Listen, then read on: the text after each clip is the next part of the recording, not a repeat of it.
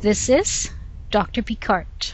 John Edgar Browning is my co-editor/co-author for the forthcoming book, Dracula's Vampires and Other Undead Forms, Essays on Gender, Race, and Culture. Why does the book distinguish between Draculas and vampires?